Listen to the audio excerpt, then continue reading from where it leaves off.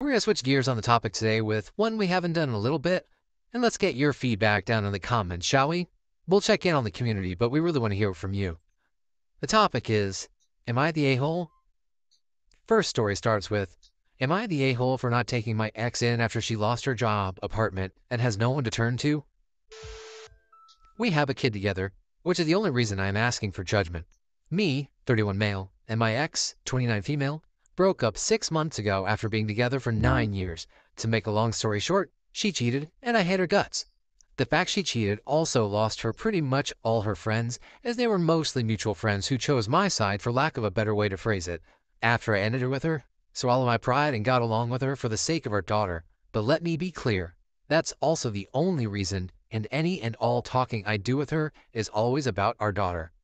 I also need to clarify that she has no family to turn to, and the guy she cheated with was a one-night stand, so nothing there either.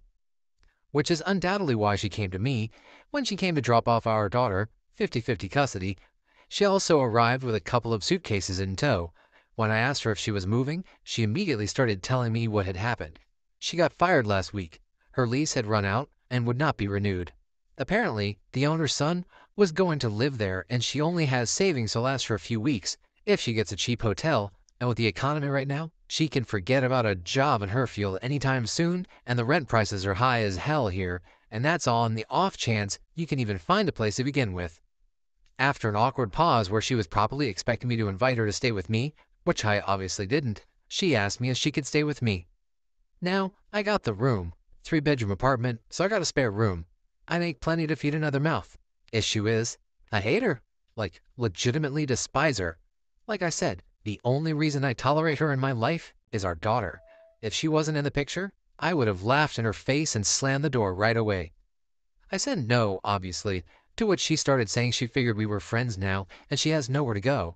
I told her that we are not friends and that the only reason I speak to her at all is our daughter. She should not mistake me being civil with friendship. She started crying and pretty much begging. I lost my crap, told her the fact that she had the guts to ask to live with me after everything she did is literally testament to the piece of crap she is, and told her she'd better get a job and a place, since I am not leaving our daughter with her in a crappy hotel room, and closed the door. Now here's the thing. At the end of the day, she is the mother of my daughter, so I feel responsible and sort of guilty, despite the fact that I hate her.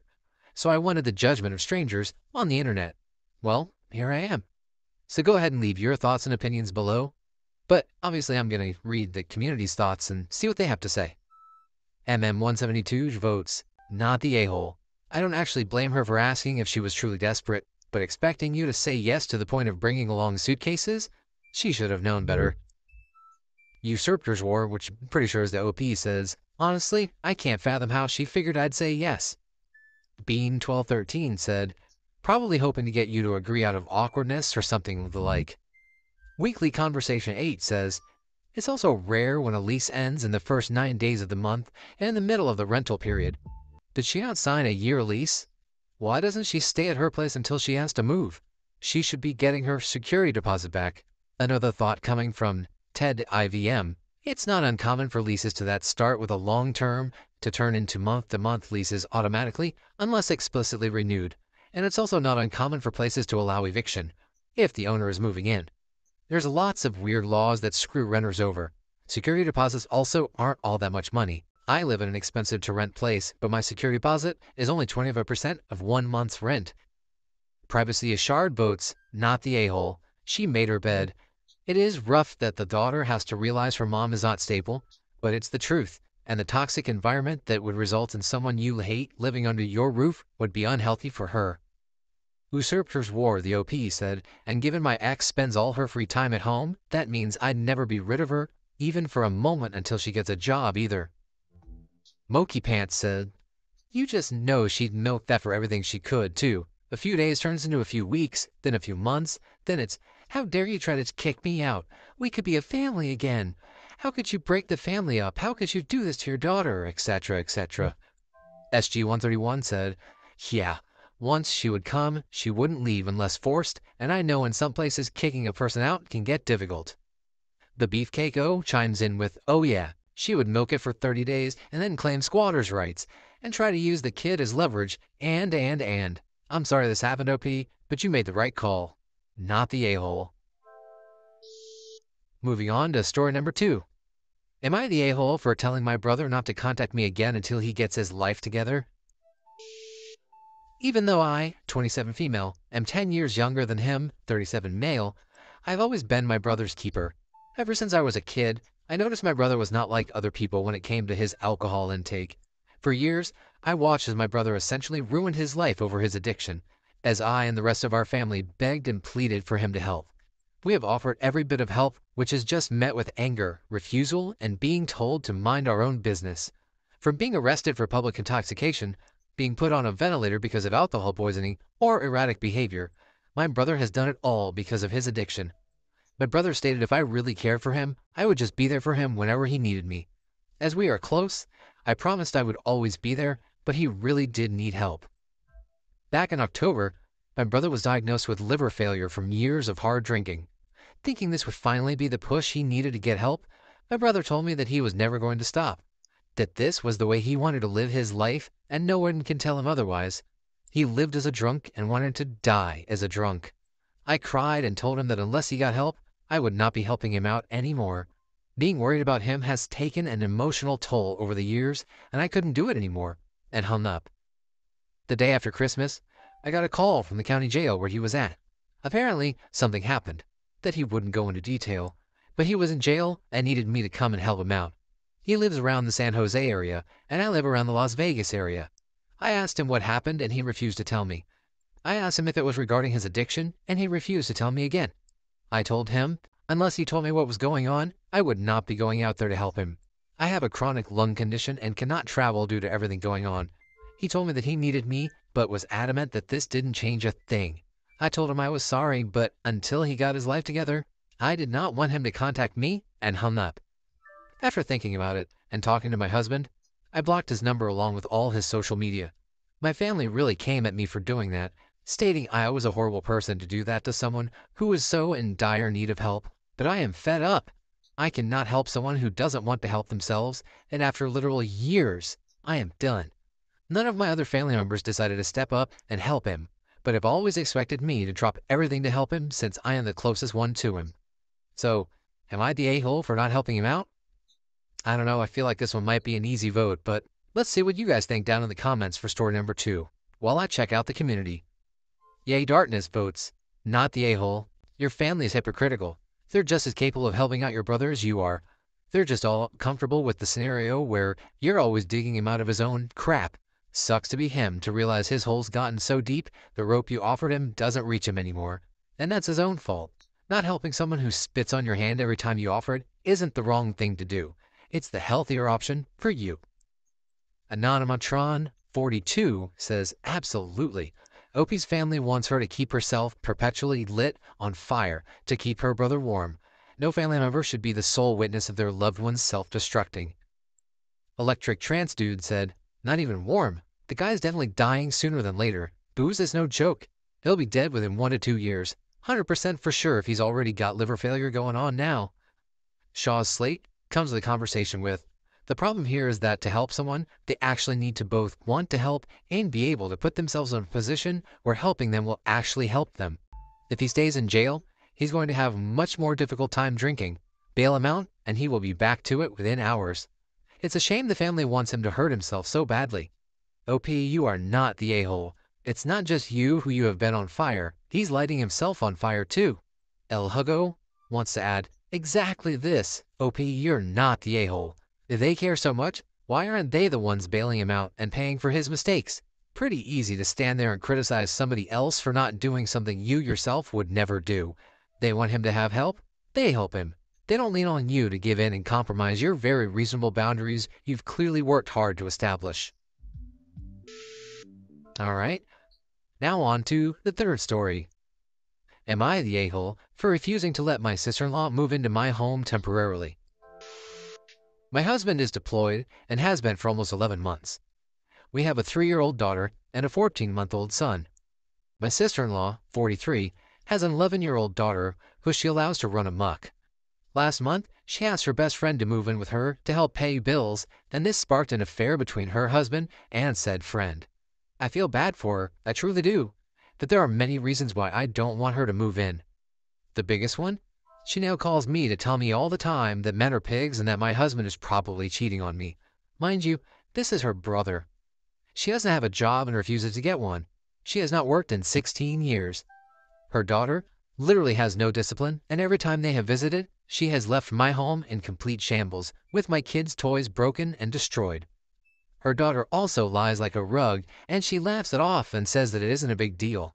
Example, her daughter drew all over my spreadsheet for work that was completely finished and due the very next morning. I didn't have time to make another one and had to spend several hours trying to use whiteout. She even wrote her name on it. The kid outright denied it and tried blaming my oldest, who only scribbles. Her mom said, "She said she didn't do it, and I'm not going to break her spirit simply because she drew on something. Put your stuff up for safekeeping next time you invite us for a visit." I did not invite her. She showed up unannounced. She always says things like, "What are you going to get your favorite sister-in-law for her birthday?" Or, "Since you love me so much, you should buy me this." Anyways, I just can't do it. So she asked last week, or rather told me, "Well, it's final. Greg and I are over. Teresa and I are going to come crash at your place."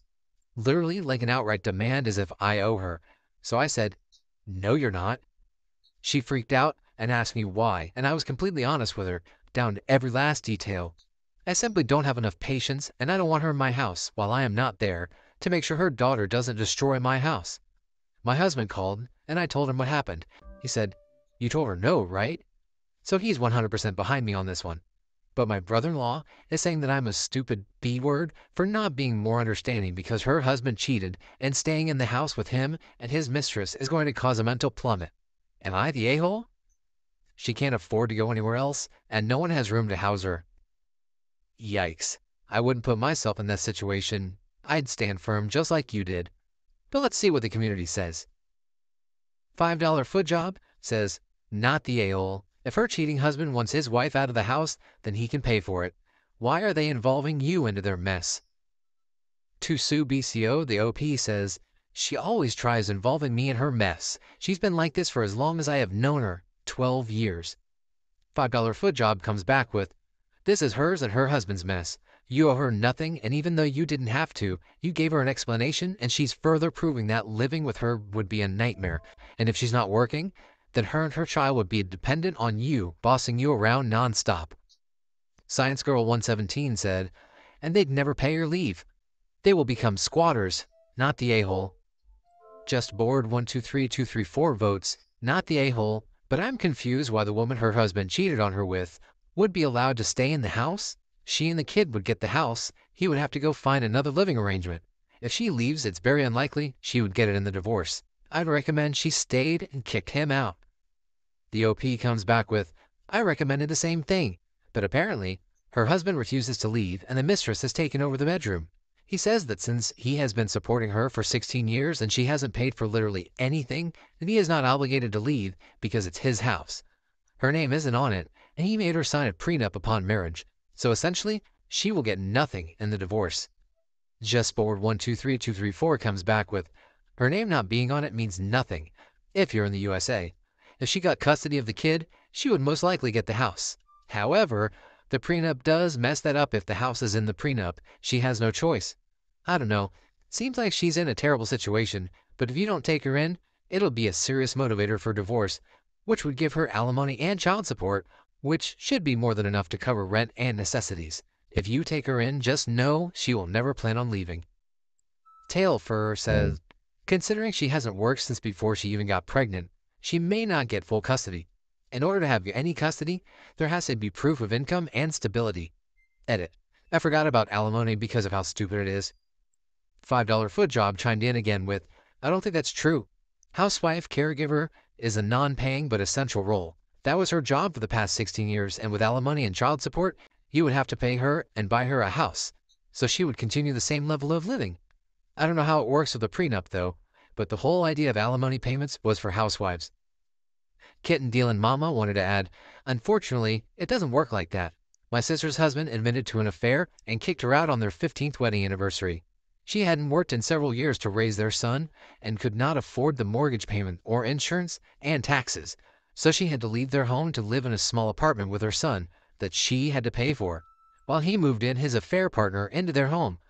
She did get a small amount for alimony, but she didn't have a prenup. OP's sister-in-law did have a prenup, so she may not get anything at all. Whoo boy, I almost forgot how fun these were to read. Let's check out the last one. Am I the a-hole for living with my grandma at 31 and telling people to shut the F up when they tell me to get a real job? I always considered my grandparents my parents. My grandpa passed in January. I had been working at the same store since a teenager. I made a pretty decent wage since I had 14 years of raises, but I hated it. It was really taking a toll on my mental health, and after my grandpa passed, it just made everything worse. My grandma was also not doing well. She has always had an extreme fear of being alone and was grieving her husband she had spent 64 years with. I was spending as much time with her as possible and trying to cheer her up.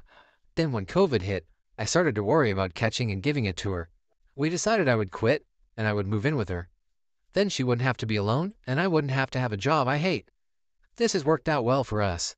Both of our mental health has improved. This was also given me the time and energy to start taking college classes online. Ever since my mom found out I quit and moved in with my grandma, she has been spamming me, calling me a loser and a deadbeat. I blocked her, so she calls my grandma and makes her cry. She tells her she's holding me back by letting me live with her, that I'm an embarrassment to the family. She also told her I'm being guilt-tripped into it. Not true. My grandma blocked her. Now she recruits neighbors to pry. Because my grandma won't kick me out, my mom and stepdad wrote us out of their wills. Now if something happens to them, neither of us get my siblings. Because according to my mom and stepdad, they will grow up to be a loser like me. This has completely devastated my grandma, as she worries what will happen to them. She also now fears that they are right and that she is holding me back from having a better life and that I don't actually want to be here. Now my grandma says everyone will benefit if she's gone. I could have the house to myself or rent it out or sell it. Then not have to worry about money.